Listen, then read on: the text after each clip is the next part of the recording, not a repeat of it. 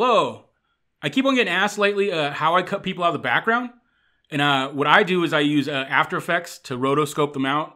So this will be a super basic tutorial or workflow of mine. I would suggest, if you're really interested in this, look up rotoscoping After Effects tutorial on YouTube, and you'll probably find way better people than me. All right, so here's a little clip I grabbed off YouTube. It could be anything, obviously, but this is another RLM thing I'm doing. So here it is.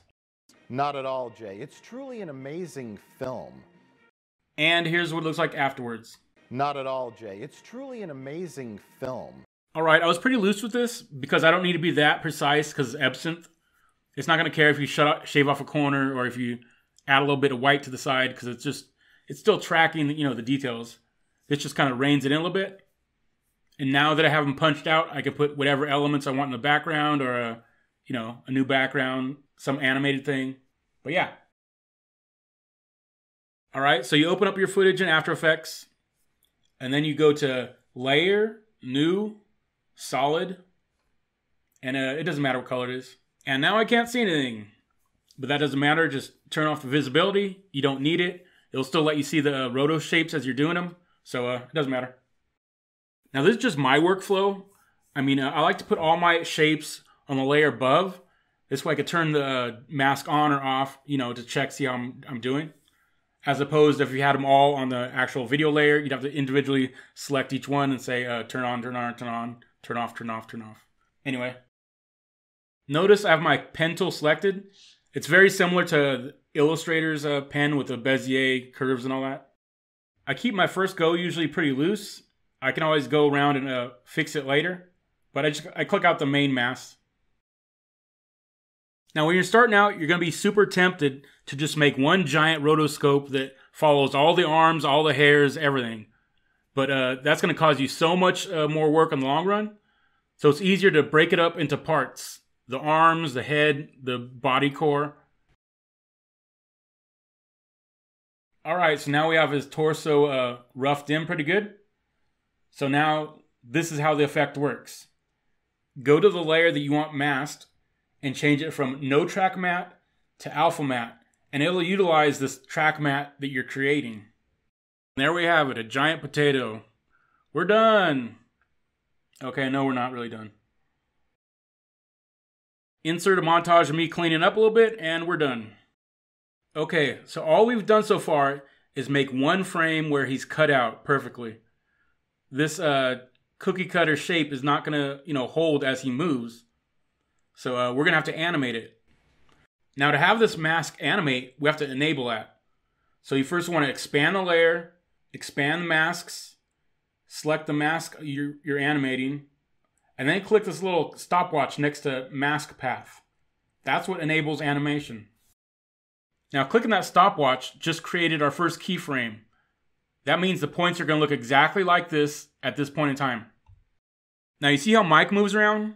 We're going to have to move our splines along with him. This doesn't mean we have to move every single point on every single frame. Much like with Ebsynth, it utilizes keyframes, and it'll blend between those. So that's what we want to do. So as I started moving these points on a different frame, it's already created a second keyframe. It's going to blend from that last keyframe I created to this new one now. Sometimes the color of the masks will blend too much in with the subject, or you just want it to pop a little more. So you could just double click on the swatch and change it to any color you want.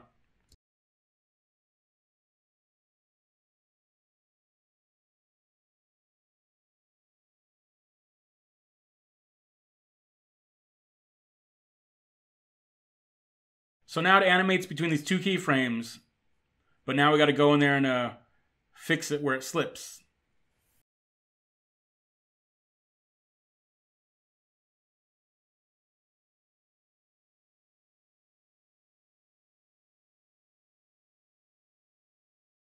Now you don't want to keyframe every single frame. Much like Ebsynth, you want to get away with as least as you can.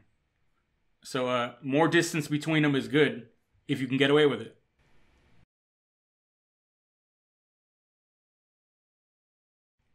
So now I just scrub through the frames, and any place that gets drastically different, I'll go in there and tweak it and put it back, you know, on course. It might look like a lot of work, but it's not that bad. Another keyframing montage.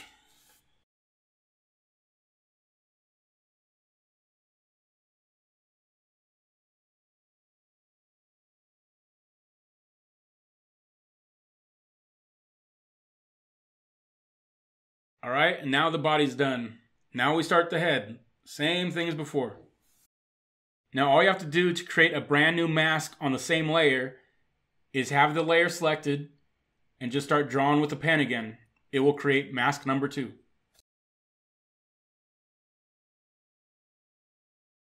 Now for this mask, I'm going to get the head, plus I'm going to get that little bit of the collar right there.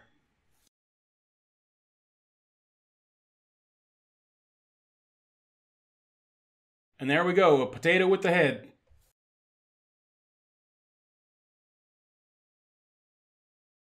Now the same process with the head. I like to turn my mask on and off every now and then, just to double check, see how I'm doing.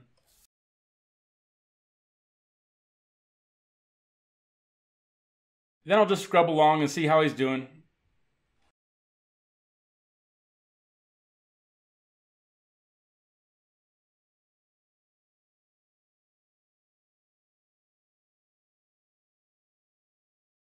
In time for his right arm.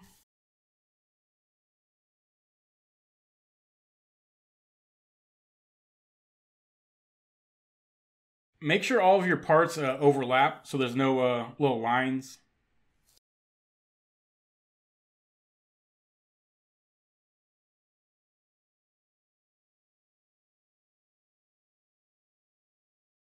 And the last arm. Not at all, Jay. It's truly an amazing film. Not at all, Jay. It's truly an amazing film. And that's how I cut him out. It might seem like it takes a long time, but you get faster, and it actually took me longer to make this tutorial than to clip them out of this video here. So there you go.